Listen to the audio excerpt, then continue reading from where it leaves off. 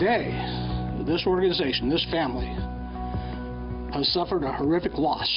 2 sheriff's deputies gunned down, a 3rd deputy wounded, and a carjacking victim in the hospital. We live as a family. Today we grieve as a family. And tomorrow, we will start healing as a family.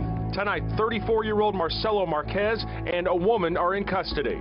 This guy was on a one-man crime spree today, and he has no idea the damage he did. Accused in a deadly rampage that started in Sacramento and ended 6 hours later in Auburn. I think there's those people that would say, well, you know what? I wish he'd killed him. No. That's not who we are. We are not him. Right now, investigators are still at several crime scenes, working late into the night while mourning 2 of their own. This is a very difficult day for all local law enforcement.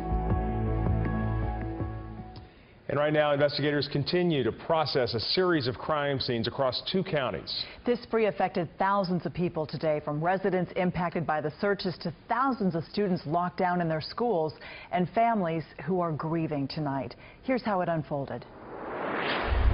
At 10:20 this morning in Sacramento at Arden and Ethan Way, deputies responded to a Motel 6 to investigate a suspicious car.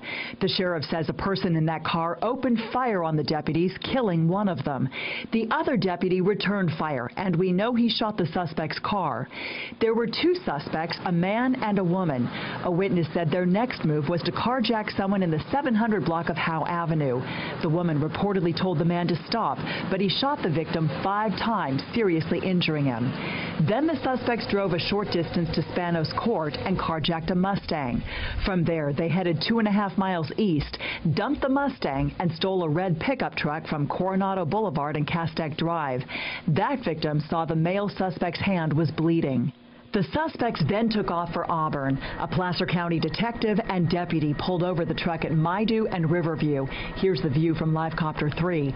The sheriff's department says the suspect used an AR-15 rifle to attack them. He killed the detective and injured the deputy. At this location, the female suspect was taken into custody, but the man got away.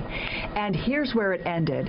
After using tear gas and robots, they arrested Marcelo Marquez at this home on Belmont Drive. It's not clear how he got here, but when he was carried out on a stretcher, he was conscious, and we saw him looking around as he went into Sutter Auburn Faith Hospital. We now know the name of that female suspect. She is Janelle Monroy. The Associated Press reports she had a handgun in her purse. We're also learning more about the 2 officers who were killed in the deadly crime spree. Detective Michael Davis Jr. of the Placer County Sheriff's Department and Sacramento Sheriff's Deputy Danny Oliver. They were both longtime veterans of law enforcement.